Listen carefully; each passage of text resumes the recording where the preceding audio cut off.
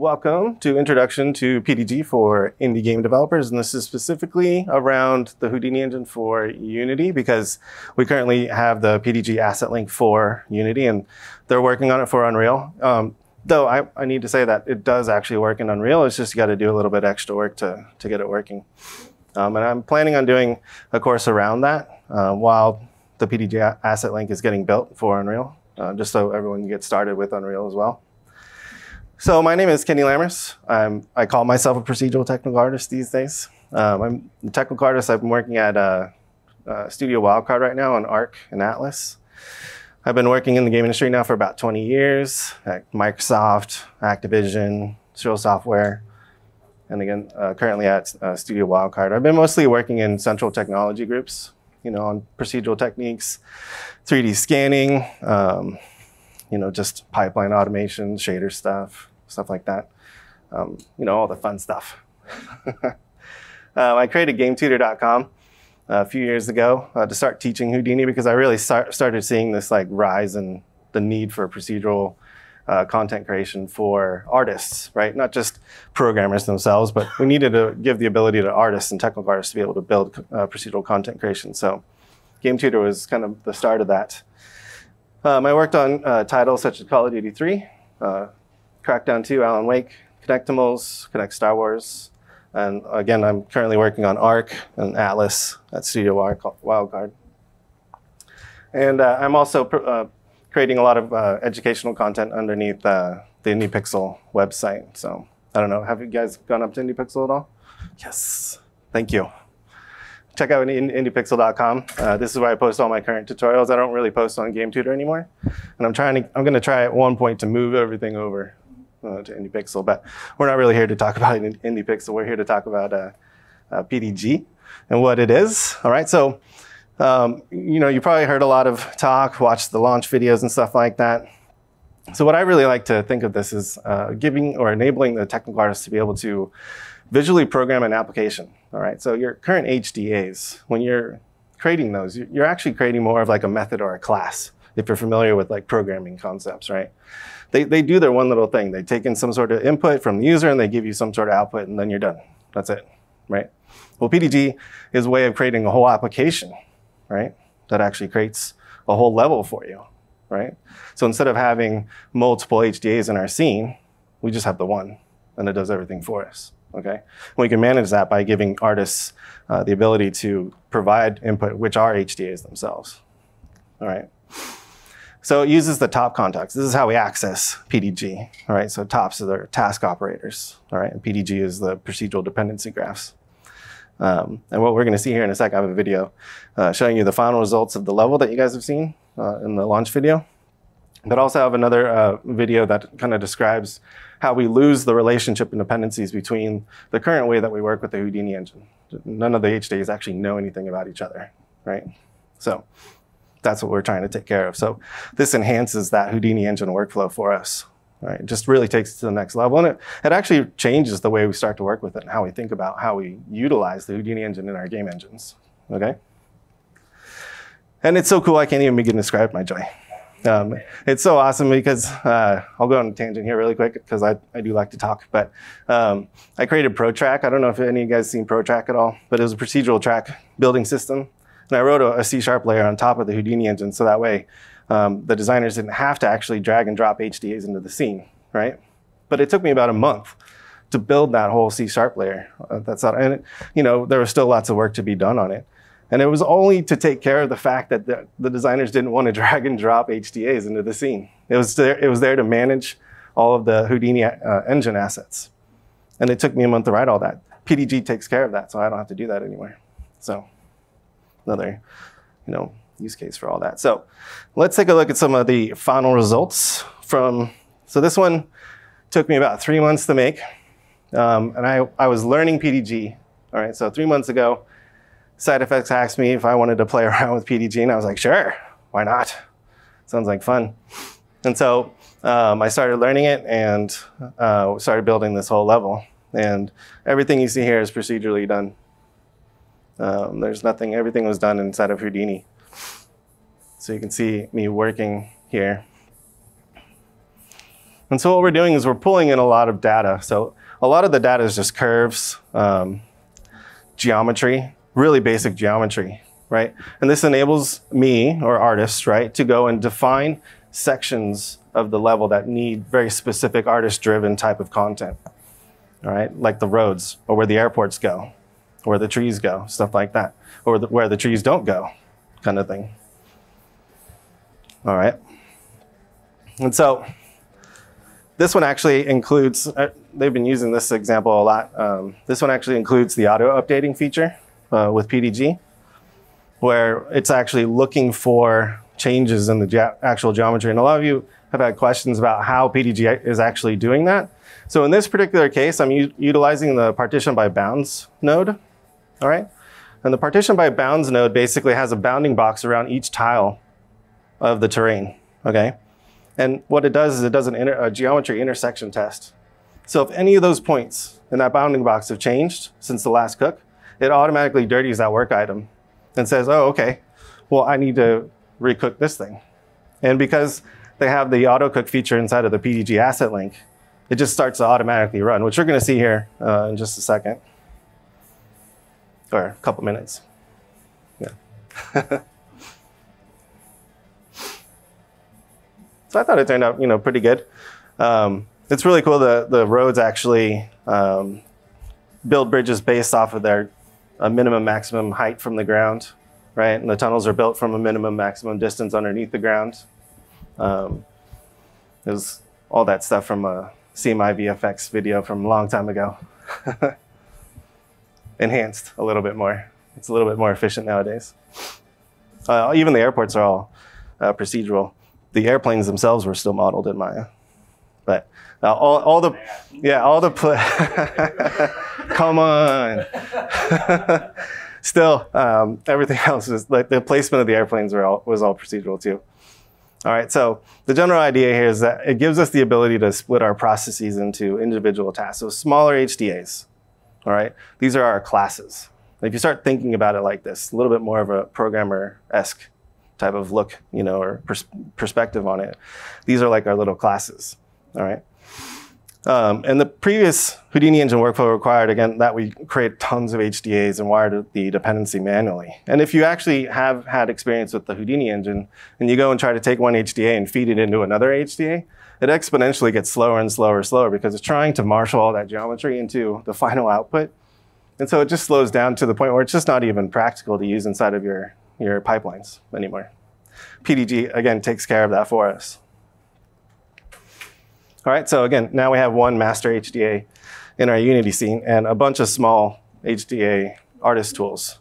All right, and so by artist tool, I mean, for example, where the airports were placed, all that the artist did, or all that I did, is I created a simple HDA that had a curve, right? That was just a closed curve, and I fed that into my PDG network, and it cleared out the trees, placed an airport, and we were good. And it flattened the terrain, made sure it blended it in with the erosion, so it was a nice transition, right? It wasn't just a harsh, cut. Same thing with the roads. It was just a simple curve that had a really basic representation of the road, and then PDG would output the final road for us, kind of thing. So that's what I mean by artist tools. Your HDAs are really tiny, which makes them run really, really fast. All right, so let's take a look at an example that I did, was it last year, I think? This is the Guard Tower series. This whole series is actually up on the StudyFX website if you want to go and learn how to build HDAs for the Houdini engine. And this is a great example because when you look at it, that asset right there is one HDA. It allows us to build a wall and put some dirt on top of it. And then I have another HDA that is a sandbag HDA. But the wall and the sandbag HDA don't know anything about each other, right? So if I were to move the wall out, the sandbags would still intersect, right? So with PDG, same thing with the ladder. I would literally have to go and touch every single one of those HDAs and update that inside of my Houdini engine if I were to use the current workflow that we're all familiar with. Same thing with the guard tower. It knows nothing about the height of that dirt pile, right?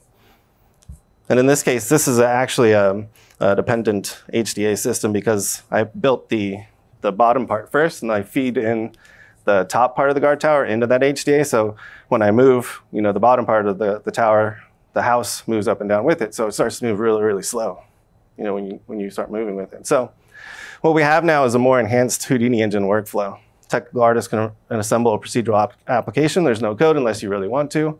They have Python top nodes, and they have you can still use Vex obviously inside of your HDAs, which also speed things up for you. We can create massive interchangeable functionality using HDA processors. So this is one of the key points to PDG and why it's so powerful, is because once you start building a network like this, you have all these HDA processors. Each one of these processors has functionality in it. Well, let's say like at some point down the production of our game, right, we want to change something about that, or we have a different version of that HDA. What I can do is I can just swap out my HDA processor with a different one, a different HDA. And now just rerun my top network, everything updates for me, right? So it's a very, very non-destructive, massive procedural application or system, if that makes sense. So it's completely swappable. You can just swap out your HDA processors for whichever new one that you're using, kind of thing. All right, and it's also well integrated into the Houdini engine for Unity using the PDG asset link, and Unreal's in the works. All right, so let's take a look at a newer example. I'm going to show you this here really quickly. So this is the example I'm going to show you guys here inside of Unity in just a sec. But this shows you why this is better, if you will.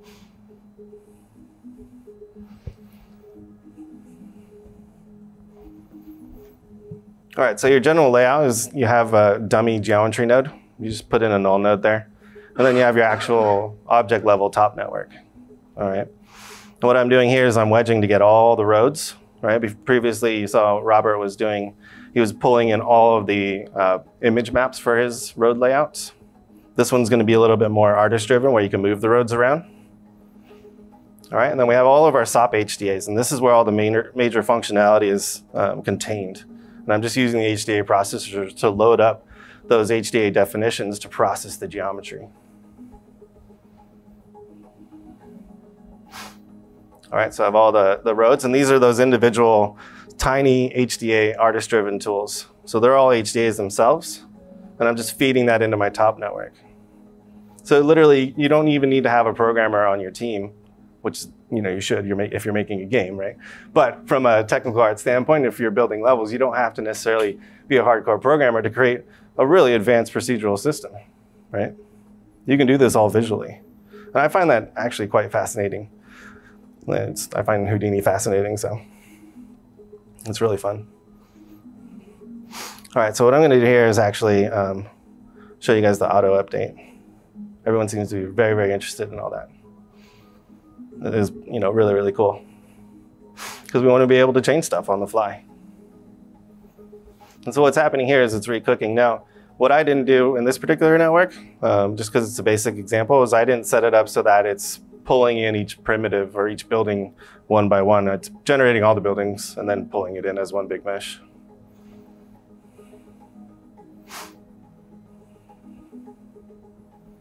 I do actually want to update it so it generates a full-fledged city for us.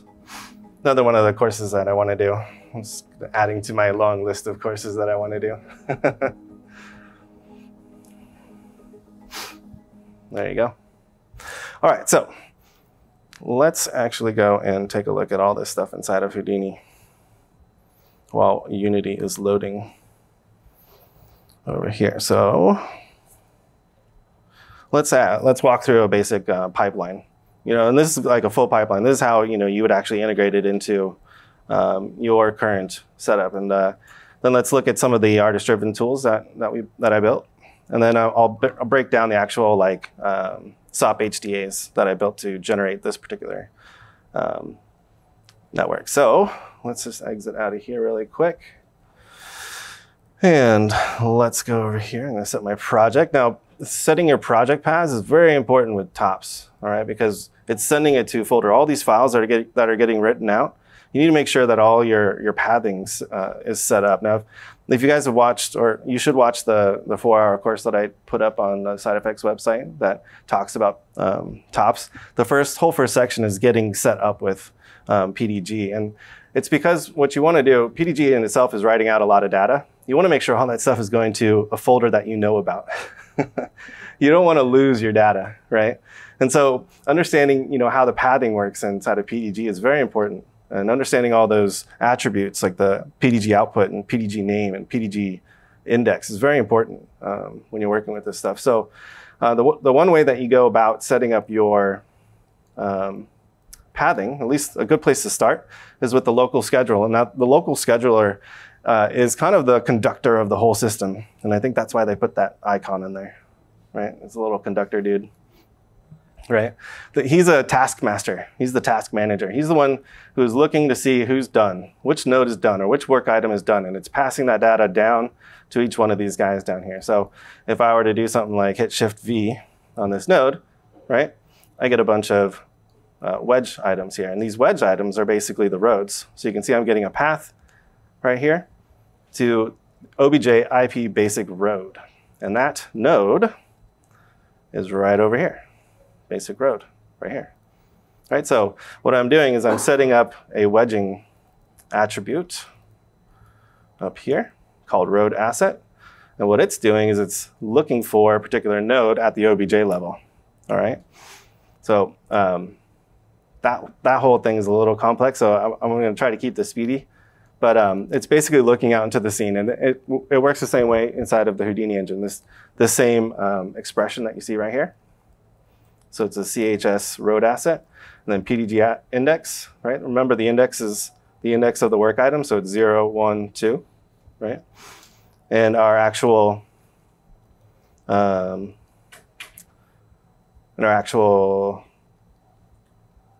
am I looking for? Sorry, there we go. So our actual channel that we're looking for is the road asset itself, right? So it's one of these guys. So road asset. But you notice that each one of those parameters has a little 1, all right? And then there's another one that has 2, right? So that's why I'm appending that index onto it. That's what's actually feeding me back the path that you see here into my top network, right? So I'm assembling a string. That's all that is really doing, okay? That's how I'm getting all the roads dynamically. That way, that means what you can do is you can actually add as many roads as you want into your city system. That's how that works. And I go over how to do all that in the actual course. So let me launch Unity over here. Just make sure I open this stuff for you guys, because it's fun to see it actually happening. I'm so tired of these presentations where they show you videos like, look how cool it is, I just want to see it actually working. Very brave. Yeah. Well, I work around computers a lot, so we have a good relationship going on.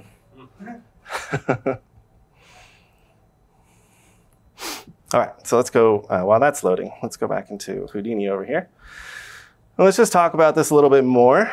All right, so let's go back into our top network. So again, we have our dummy geometry and we have our object level top network. All right, and by object level, I mean that, when you're at the OBJ level, right, you can go and type in top network, right? And then you can put that into a sub network, right? And then right click on it and you can say create digital asset. That's an object level digital asset, or HDA, okay? There's another way to do this, and this is how we do it for Unreal, all right? So the other way to do this is to put into a geometry node right here. And we'll do something like drop in a box, right? And then we'll do a top SOP. So we'll put in a top network. You notice that looks a little different, right? So if we take a look up here, we look at the, top network like so. Looks a little different. There's no input or output, right? Okay? And that's because it's just an object level network, right? So when we're in the geometry level, we can feed in geometry into a top network and then process it using top node. So if I were inside of this top SOP, you can see we have this geometry input, and you can see we also have a box. We just wrote out that box basically to a file really quickly. And we can go and then start processing this with all the other top nodes. So you can see like a geometry output node. And this is when it starts to get just like crazy, because now I can dive into this node and I can start working with just your general SOP nodes, doing it just like we do with any other HDA. So I could come in here and do something like a poly extrude, right? You can see that we have this incoming file, and that's that box, right? And we have the output node, All right, so if I were to do something like inset this a little bit and cook this, it's going to go and produce nothing for me. And that's because it probably doesn't like the name.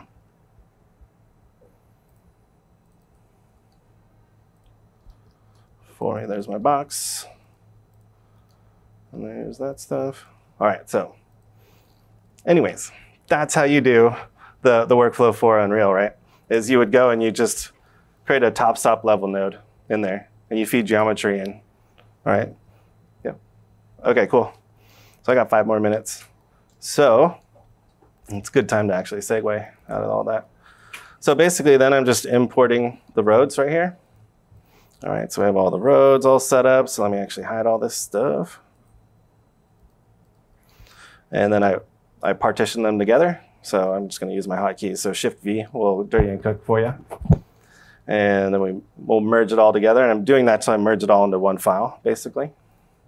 And then I'm going to build all the areas like so. You can see it's still cooking. There we go. So we built all the areas. Now I have my general, footprint for my level, right? Then I'm going to go and build all the plots. So this is where I go and basically subdivide it up. Just doing really, it's not true KD tree stuff, but I'm actually just splitting it up into individual squares. There you go. We'll create some buildings like so. And then we do the final process. And in this case, all I'm doing here is I'm actually texturing it and adding the roofs and just adding a little bit more details just for demo purposes. There we go. So everything is randomized and we have lots of cool little basic template buildings. Look at that. How well did that work out, right? All right, so in my last couple minutes here, let's actually just go and I'm going to go and rebuild all my roads just really quick just to make sure this is nice and fresh. So I'm going to select all my HDAs and do a rebuild, selected Houdini assets. All right, and there's the PDG asset link. This is basically our interface into our complete top network. So I have the ability to go to any top node and actually build the geometry for that particular node, right? So I can go and get the geometry from any one of those particular top nodes. You don't have to just cook the whole thing if you want to do that sort of thing. So you have a lot of flexibility there. All right, you notice that I actually have the auto cook check box turned on right here. All right, and what I want to do is I want to go and select one of my roads, and we're going to edit this and probably screw it up. Okay. All right, so you notice that I just made a change and that PDG is picking up that change, right? And so now it's cooking. And what it's going to do is it's going to output for me a city, another version of that city. Oh, and I need to auto load it. Sorry, guys. So let's actually. The assets that were changed, right? Or dirty? Yes. It only cooks the assets that are changed in this case. This case, it's a really small one. I didn't actually partition by any sort of bounds, right? So in this case, you're going to see all the buildings just kind of pop in. Tomorrow, when I go over landscapes and scattering, there you go. So now we have a road all adjusted. All right, so I can go and do that over here as well. So let's actually select the road. There we go. And do that. And it'll give me another city with that road adjustment, basically. But again, yeah, tomorrow I'm going to go over terrains and talk a little bit more of the advanced stuff and partitioning by bounds, because that's where we really start to do the geometry intersection tests. And that's how we start to tell PDG what to update based off of what's changed. That and attributes, right? So huge boost. Again, if you remember, this whole city was constructed from, I think, 4 HDAs. And now I only have one single HDA in my scene, right? I didn't have to drag and drop in a street creator. Then I didn't have to drag and drop in a plot creator. Then I didn't have to drag and drop in a building creator, right? I'm doing it all in one.